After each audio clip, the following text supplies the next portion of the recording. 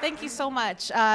It's a real pleasure to be playing for the TEDxManitoba event. I've been a fan of TED.com for years and years, so when I got the phone call, there was no hesitation. Of course I want to do this. And so pleased to have Jeremy here. Jeremy he's a musical genius. There's no other word for him, and he's such a pleasure to play with.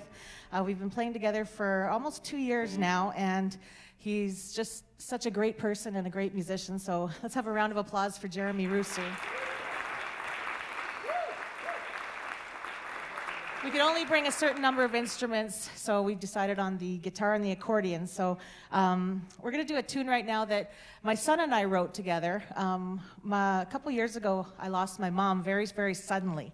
And as musicians often do, to get through a tough time, we'll write a fiddle tune or write a song or heal through music is how we believe it. And I had a part of a tune in my head, and I couldn't think of a first part to go with it. It was more of a second part of a piece of music. And I asked my 16-year-old son at the time if he could maybe come up with something. And you know what? He was going through the same thing. He had the first part of a tune in his head, couldn't finish it. So we actually put the parts together, and we were amazed at how beautiful it sounded. So we're going to play a tune that my son Alex and I wrote called Memories of Eva.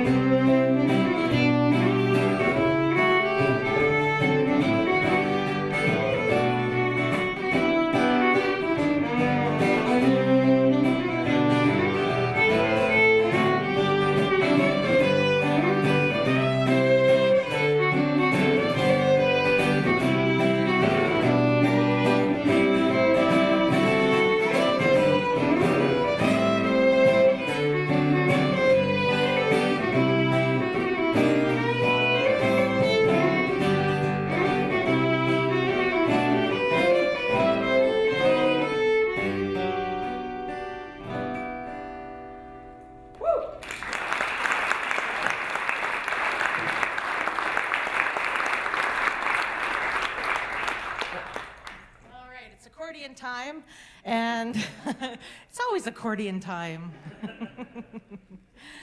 You might have, if you've been around the city for a while, you may have seen Jeremy busking at the Forks.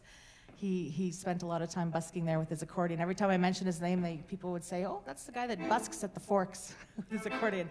So we're going to do a French-Canadian tune for you called The Real Beatrice.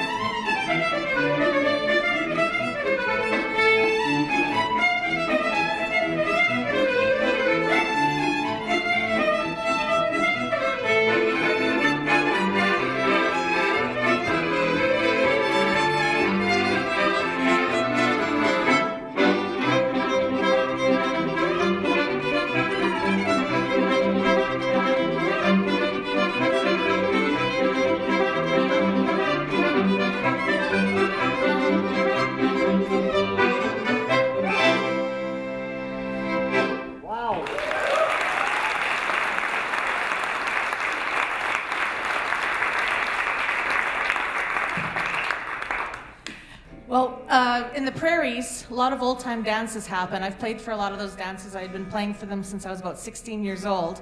And the greatest treat for playing for an audience is when they tap their feet and it makes them happy, puts a smile on their face, and gets them on the dance floor. Well, I don't see a dance floor here, but that's okay. If you're dancing in your chair, that's just as good. But the Métis music is very popular in the prairies as well. And by Métis music, we mean the blend of the French Canadian and the First Nations. And it's really rhythmic. It's really fun to listen to. They also call it crooked because it doesn't always have 8 bars. In music, they say you have to have 8 bars and be able to count to 8, but it's not always true with Métis music. So we're going to do a little Métis medley here for you, and hope you enjoy it.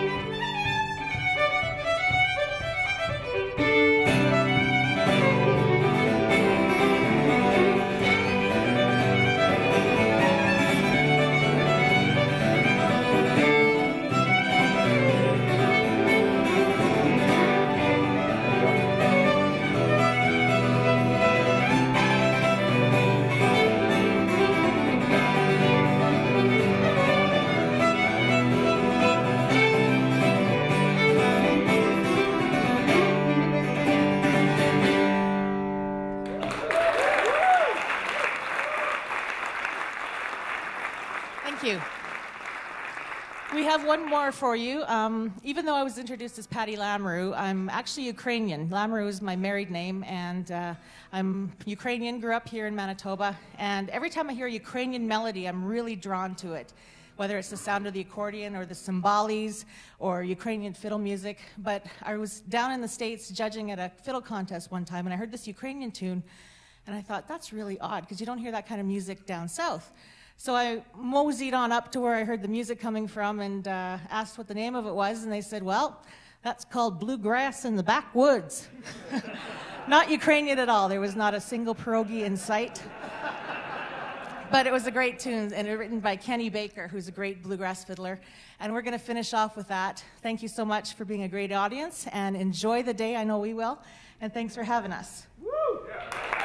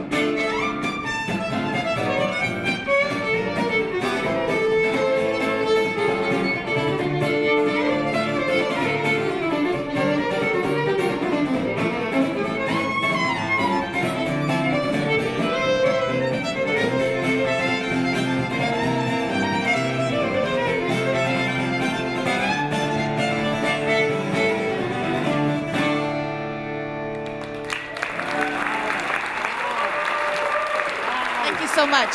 Thank you.